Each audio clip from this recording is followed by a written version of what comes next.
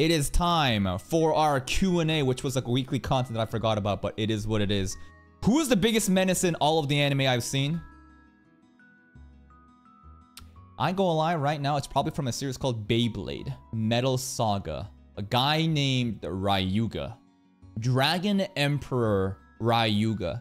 That guy is an absolute menace. Now, other than like children's cartoons that we're watching in that channel, anyone else? Right now, I don't know. Like in Mob Psycho, Liam Bartfart, that guy was pretty a menace. Like I enjoyed how much of an asshole he was. Kind of like with Tuka Mimori in Fatal Frame 2. Like those kind of characters be menace. But right now, on the top of my head, I'm thinking Ryuga. Am I gonna react to One Piece fan letter animation? There is little to no point reacting to One Piece fan letter animation. We don't even cover One Piece content in this channel. Simply making content for tourists has no meaning. Even if it pops off, what are you gonna do with those One Piece watchers that doesn't watch anything that we're watching in this channel? There is no intent in making content like that. Many other reaction channels may just watch whatever they want, but I carefully craft and think about, if I make this, what is gonna be the outcome? How am I gonna deal with the aftermath? It is a waste of time. I'm sure it's an amazing episode. We can watch it in the future if we ever watch One Piece. It'll be saved. How often do I dye my hair? Probably like once a year. No hate. Why do I blink so much? Because I have to deal with you retards on a fucking daily basis, reacting my ass, talking throughout like 8 hours straight. Of course I'm gonna get fucking tired. And then the amount of idiots that go on to comment this show, it's so fucking annoying. Just consume and fuck off. What was the reason I went to go into streaming? Do you know how expensive it is to live in Vancouver? A six-figure software engineer job as a single person is not enough. I need to be making like 500k a year. So I decided, I see a bunch of these idiots watching anime on YouTube and making so much more money. Annual salary making per month. I think I can do better. So I did it, and I did it. Which animes have the best impression this season? Best impressions of this season. Obviously Re:Zero. But I don't think that's very fair. Let me look at some of the new shit. Dandadan I think has been amazing. It's left a very positive impression on me. Dandadan has been amazing. What else has really popped off? I think Orb on the movements of the earth is so unique. Obviously, it's not gonna get the love it deserves because the average audience does not care about, you know, actually well-written stories in a different setting that's not a Japanese high school. But genuinely a great anime. It's sad that the North American global audience doesn't care, but the Japanese audience, there's so many Japanese people that love this shit. Truly, they do have the superior taste. Will I get into live action shows or movies? Highly unlikely, and if that ever happens, it's gonna be in another channel. Do I have Dragon Ball Sparkling Zero? No. I thought about getting it. It looked actually really fun. I grew up, you know, playing like Dragon Ball Tenkaichi, Budokai Tenkaichi and shit. It's alright. I'm sure it's way more than alright, but I just don't have time to play those games right now. Where did I find the subs for Beyblade? Are you actually asking this question in a live video? You are like an undercover cop going to a high school that you do not belong in and saying, "Where is the Zaza man? Hello, fellow kids. Where can I get the weed?" Come on, bro. Have some little tact. Have some awareness. Do I have a favorite composer and why? Right now, Kenichi Suehiro has been popping off. It used to be Hiroyuki Sawano because of this. You know, Attack on Titan soundtracks go so crazy, right? Kenichi Suehiro, who's done Eminence in Shadow, Isekai Shikaku recently, and Re:Zero, right? He's so good. But then some other ones of notable interest are like Shiro Sagisu or like Taku Iwasaki. Yeah. Yuki Kaijura. Amazing. SAO Fate soundtracks, right? You can tell when it's that person. Amazing. Would I create a third channel? The third channel was supposed to be probably Korean drama if I were to continue to do reaction content. But a part of me is thinking that maybe it's better to get into variety gaming and trying to diversify my content beyond just reactions. But there is no focus on that yet. I need to focus on my main channel. It's really getting into this next phase of... We're no longer like early game, I don't think. I don't think we're really a small channel anymore. I think by the time... I think by the time, like, You might think a small channel is like, you know, 1,000 subscribers, below 1,000 subscribers. But I think there's phases. And it's called like the early game. And I think the early game, we're in the end game of the early game. I think once you get to like that like 30 to 50k range per subs, and it's not even, a sub count doesn't matter. It's about the monthly viewership. And it's hard to gauge what the appropriate monthly viewership should be per channel. But there's a lot of six-figure channels, like 100k subs channels, that doesn't get the views that I get because they don't have a content strategy that allows them to pump out more content on a daily basis, right? So they don't even clear 1 million views per month. Right now, we've hit another Zenkai boost, and we're projected to hit 1.5 to 1.8 million views per month for the next 3 months. I think that we're definitely out of the early game almost. We're slowly getting to mid game. Why was I even talking about that? Oh, because it's this question. And I'm trying to really like make this main channel operate so smoothly that I can not focus on it so much and focus more on some of the other shit. The second channel cartoon is doing well. There may be a chance that I do a -1 video from the main channel because right now it's 5 reactions per day. 4 anime reactions for the main channel and 1 for the second channel. The second channel honestly is making more money than the first channel based on average views per video. Each video gets so much more views than the main channel because of how thorough the focus of the niche is. How I'm able to only make Beyblade content, satisfy the algorithm, give positive signals every fucking day. You know, the recommendation system can scale at a bigger scale. And if I were to do a -1 saying, you know, instead of 4 anime reactions, we drop it down to 3 and focus on 2 per cartoon, I think that there's going to be a better return on investment. I feel like there might be honestly a diminishing return at a certain point for the main channel. Right now, we're also pumping out like 8 videos per day, right? In like 3-hour intervals, and it's a very maintainable and sustainable format. 8 honestly isn't even that hard. Before, I was doing like 10 to 12 last Zenkai boost because that's the point where I finally breached over 1 million views per month, and it felt like this is getting crazy. So I wanted to really just push. It's gotten a little bit unsustainable. That's why I kind of just to chill back and focus on, you know, something that works. Intervals of 3 hours. It's working right now, but I'm focusing on those two. Main channel and second channel needs to get to a certain level that I'm comfortable with, and then I could maybe focus on having like a variety gaming channel on the third channel. That's what I think I should be doing. Let's see. Adi Furata Season 1, Failure Frame or Spider CGI? Spider CGI, easily. Spider CGI is so much more superior in Season 1. But well, at the end of Season 1, it gets really fucking bad though. First half is decent. Second half is atrocious. Will I watch shows that I... Will you watch shows that you like or only which your audience vote? Like which... Well, for YouTube shit, of course I'm not gonna watch anything that my audience doesn't like. I'll watch the shows that I want to watch on my own spare time after stream or before stream. I'm only focused on what you guys want to watch on YouTube. It's a business. Is there an anime character I can relate to? Yes. Don't you know that I'm Ayano Koji? I truly am Ayano Koji. Don't you know that copy pasta? Do you consider Dandadan better than ReZero in the earlier episodes? If we compare episode 1 and how we... What's the word? Gauge community impact, the significance like episode 1 had, I think Dandadan definitely had more. But it's season 3 of ReZero. It's such a niche thing. Dandadan is very wide appealing, right? It can only make sense that Dandadan would be more accepted and happy. And when, you know, there's a 90-minute fucking episode 1 drops and most retards watching ReZero don't even understand what's going on and can't even appreciate that, thinking it's filler. So if you think better as in what does the average consumer think, how much like positive impressions were they given, then yeah, I think Dandadan was better. Do I plan to watch the One Piece remake? If the Wit Studio remake starts happening, I think that I'll try it. I've been thinking about making a separate channel, Kaka TV3, just for shonen content. I would lead in doing every Hunter x Hunter opening. I would literally treat it like the second channel. We get into the algorithm by making a very wide appealing, you know, video, opening reactions people fucking love. Now you're into the algorithm, the audience of Hunter x Hunter enjoyers. Then I can farm out Hunter x Hunter for all it's got. Then I can vote, you know, talk to my community. What do you want to watch next? Maybe they vote in Black Clover. Maybe they vote in Boruto. I don't fucking know. But that's a way to keep that going. And maybe at a certain point, that channel should be covering One Piece. And I bet it'd be doing better. But I'm very greedy and I have an ego that wants me to make my main channel be able to cover Battle Shonen content too. I don't know. Thinking about it. What anime do I wish had a second or third season? Kumo desu ka on the top of my head. Do I plan on doing anime movie reactions? Anime movie reactions are Patreon exclusive content.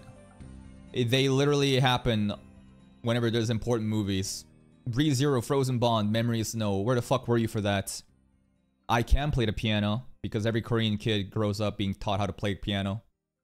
What visions do I have for my channel in the future? I think that anime reactions is the bread and butter. But notice how I'm trying to venture out to different types of content. You know, like... What was the other videos I was making, right? Like talking about like, you know, work-life culture and like the Japanese society or like Gen Z's dating experience. People are slowly starting to realize that my commentary and reactions is not just for an anime, but I can talk about literally fucking anything and it can be pretty engaging. And the goal is to have people watch me for my take and personality rather than people watching me for that specific show I'm watching. And this is a fundamental concept that most people don't understand on YouTube. They think that every view is the same. They think that they're popping up because fucking Roshidere is airing. They think that Eminence in Shadow is airing. Some other trending shit's airing. They're getting a lot of views. And as soon as that stops, what happens? The views dies off because they don't watch that channel for them. And what I'm trying to do is change that. And it takes a long time. All you have to do is cover the trends. Have tourists come in, give them a reason to stick around, build that audience up, and after enough time, they become a hardcore zealot that will watch you for whatever you do. And will I still be doing anime reactions in 10 years? Who knows? But I'm always trying to like think 5-10 years into the future. What am I actually going to be doing? I think that anime reactions can continue, definitely, but maybe there's like different business ventures that I should be thinking about. But for now, let's focus on what's immediately ahead of us. Let's make sure that the main channel can succeed, keep doing well. We got a working system. Every 3-month iterations, we're getting like a 1.5x to 2x boost. Things are amazing right now. Patreon's popping off. Second channel's doing fucking amazing. Second channel is honestly exceeding expectations.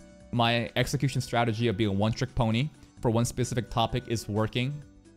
And once those two have some sort of standard, some threshold that I've met, that I feel comfortable enough to venture out to some other projects, I'll think about that. Which woman character has made the most impression on you? You can't say Rem because she's not your soulmate, but what I can't see. I do not care about Rem. That's a lie. I don't glaze Rem, nor do I think that Rem is the best girl. I think there's something weird about a girl that literally is just there for you no matter what. No matter how fucked up you are, no matter how much mistakes you make, that she will just give you your undenying love. Now, in the context of Rem and Subaru, it's different. But in the context of motherfuckers thinking, who is my waifu and ReZero, I think a lot of people have a very twisted perception on what even Rem is and how you're supposed to, you know, be better for her. A woman that made an impression on me. An anime?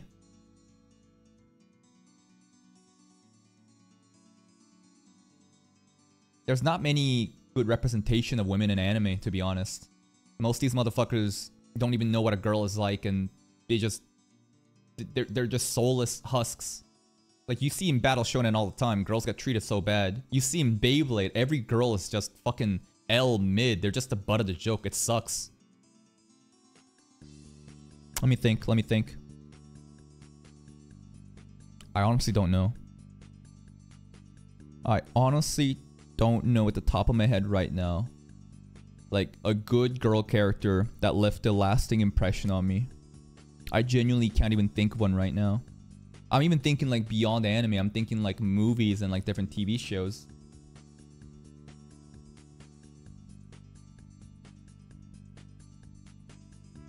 There's nobody. There is a content creator though that I respect a lot. Alicia X Life. I think that what she's doing, being limited through a VTuber rig because the physical comedy cannot be conveyed. It's way harder through a VTuber rig, yet she's pumping out content. Like, I think that she's definitely made an impression on me. Plus, I don't want to tell you like some private stuff that she's going through, but if you know, like, bro, her backstory is really, really unfortunate and sad, and something that like also my mom went through, but she's killing it still. She's still moving forward, so it's very inspiring. So I'll give Alicia X Life for that. What is my childhood favorite anime if I have any? Dragon Ball. Definitely Dragon Ball. What do I feel about Arifureta at the moment? Arifureta is such a fun, chill anime. It does not take itself seriously, and it's perfect.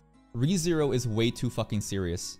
And I love it because it's so serious. And you gotta be so sweaty and try to understand the subtle things going on and try to relate beyond just what you're seeing into different themes of constellations, different like lore, many different things. Like it just real life examples and trying to tie into that to what the story's trying to tell you. And then there's Arifureta where it's kind of opposite in terms of how serious it is. And I love it. It's nice to just sit back and just have some fun. And some bullshit's happening. You might think it's trashy, and it's definitely trashy, but I love it because it's trashy. There's definitely a place, time and place for it. Arifureta is doing fantastic. And season 3, I think, is the most recent episode, Arifureta. It truly is like, it understands what they're about and excels at it. Just because you have trashy elements of like harm and stuff happening in anime doesn't mean it's bad. It's all about the execution. I think Arifureta is very aware of what kind of show it is, and they're popping off because they know what they are about. After Index, are we watching Railgun? Of course. The poll is going to be determining if we're going to be watching Railgun after Index Season 1, and, you know, it better happen or else you guys are fucking cap. You're liars. What's my favorite anime of all time? Right now, it might be ReZero. It's crazy how much ReZero has just twisted my perception of what a good anime. It's just so good. It just like fits my... Again, it's just a biased anime for me. ReZero is such a biased anime for me. Everything about the setting, witches, cults, the mysteries. It's just... It's like... Take a good anime and everything about it is something that you already like. That's basically ReZero for me. Is there any game I really want to stream if it was guaranteed to pop off on YouTube? Low-key, right now I'm thinking Maple Story. I mean, you can hear Maple Story soundtrack in the background, but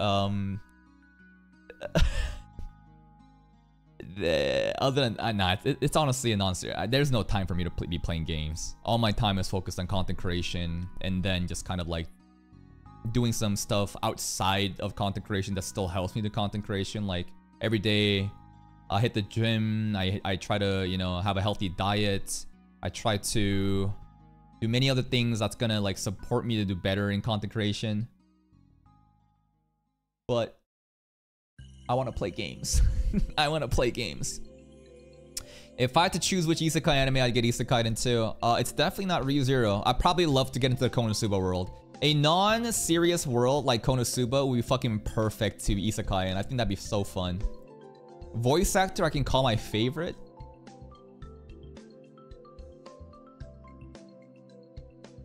Dio's voice actor. Yes. He's just so good, bro. I love Dio's voice actor. Do I ever get burnt out by my rampant content schedule? To that, I will answer with this picture.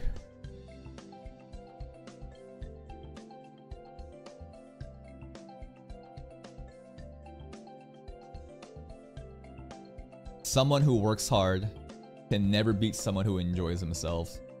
And every day, content creation honestly is like a mode of stress relief. The fact that I can like lash out and call out monkeys, it's great. It's also a way of doing creative expression of outlet, right? Me doing commentary, me trying to make jokes, just creating something and being rewarded for it. It's an amazing feeling. And because I've already worked my time in corporate society, I know what it's like to work for someone else's goals and not get rewarded for it. And no matter how much work you put in, you don't even, you know, it just feels like an empty path. That's how I felt when I was a software engineer while doing YouTube on the side. YouTube content creation, the reason why I could do 9 to 5 and then come home and then do another 6 hours of content creation is because it gave me hope. It gave me a light at the end of the tunnel. Every day I do content creation, it's actually so fun. It's so fulfilling. And even if all I'm doing is just watching silly videos and making silly jokes, it's a way for me to express myself in a creative way And because I'm having fun, I can't really get burnt out. Sure, sometimes in the back of my mind, I might not want to do anything. But the moment I go live and I start reacting and just having fun, it's just kind of gone. It's all about having, and like I have a very hard work ethic and discipline. Like this is something that's just been existing since I was a kid. I always wasn't the most talented. I was always not the most athletic, the smartest, whatever. But I could outwork anybody because I had that like ego and desire to do better. So compare all the shit that I've done in the past to this is a fucking joke. All I'm doing is going live and watching some anime. What the fuck is so hard about it?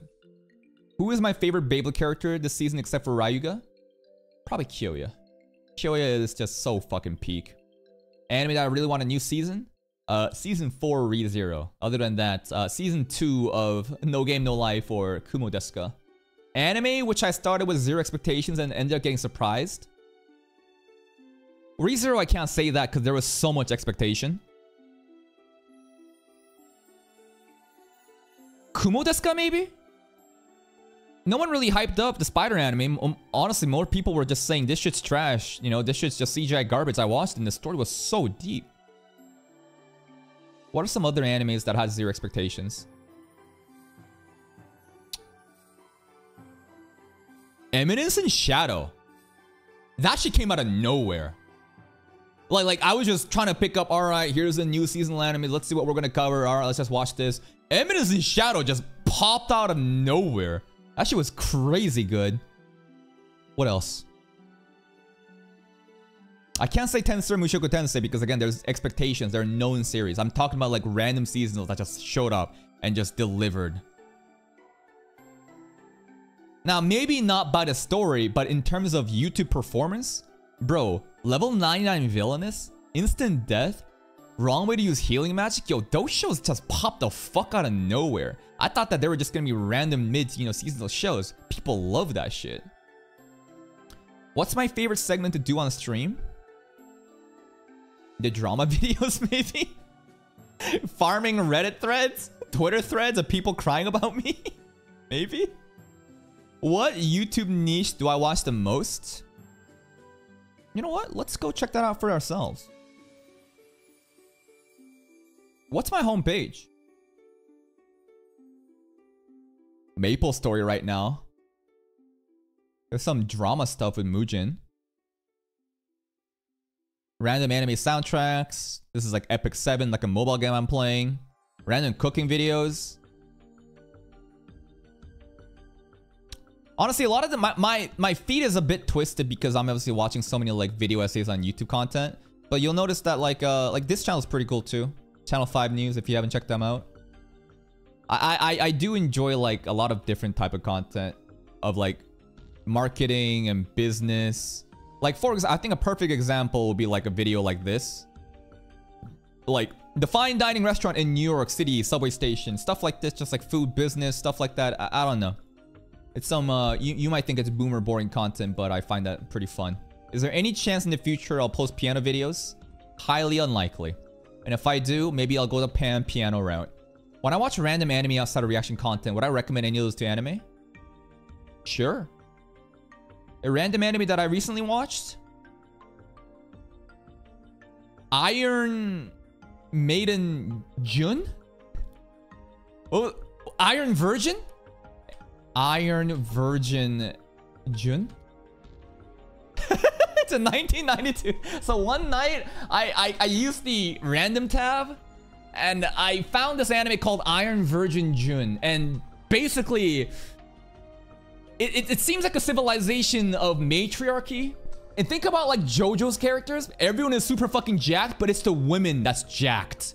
And all the men are like subservient. And the plot is like, the daughter doesn't like her mom and she's running away, but they're trying to get her back. So the mom sends like these assassins after her. But the assassin plot twist actually wants to... That's a spoiler. Think of the word Iron Virgin and think of how that may relate to the spoiler. What a fucked up anime. what a fucked up anime that was. Alright. Power God Rich. Oh, okay. Thank you for... Hold up. What is this? Thank you, Levels, for the Prime, man. Thank you, thank you. If I were to choose Assassination Classroom or Toado, what would I like more? Assassination Classroom is very heartwarming. When Koto Sensei is really reaching out to the kids that are outcast and he's like building them up, there's a very wholesome aspect to that I really enjoy. But Toado as well, you know, it's just a totally different anime. And we haven't gotten it enough in. We're only on like episode, what, 14 right now? But based on what I've seen, I probably enjoy Index more than Assassination Classroom. But that doesn't mean Assassination Classroom is bad by all means. 2 community series we're watching right now are just popping off both, so I'm glad. Would I ever read the ReZero novel if it continues to be my favorite? I would only read up to where the anime is left off.